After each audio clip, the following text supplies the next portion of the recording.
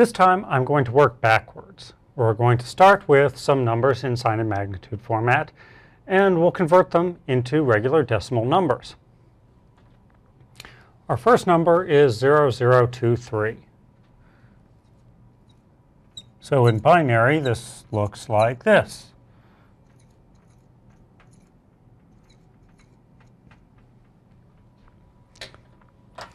Our leading bit is a sign bit, and in this case, it's telling us we have a positive number.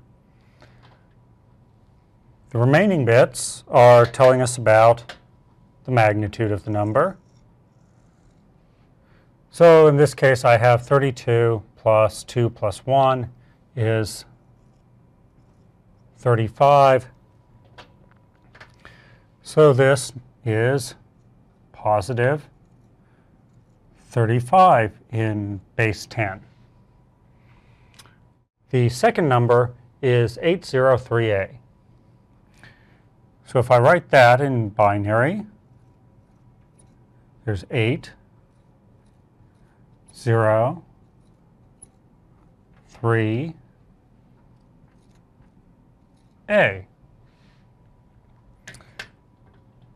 Our first bit again is a sign bit, and since it's 1, this time this is a negative number.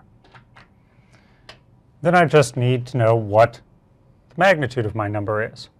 I have 32 plus 16 gives me 48. 48 plus 10 will give me 58. So this is negative 58 in decimal. The third number is 17.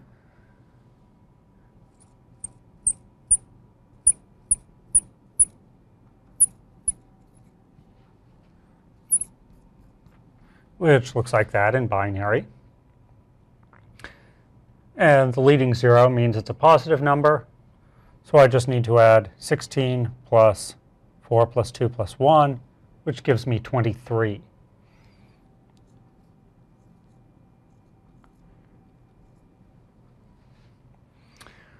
Our last example is 802C.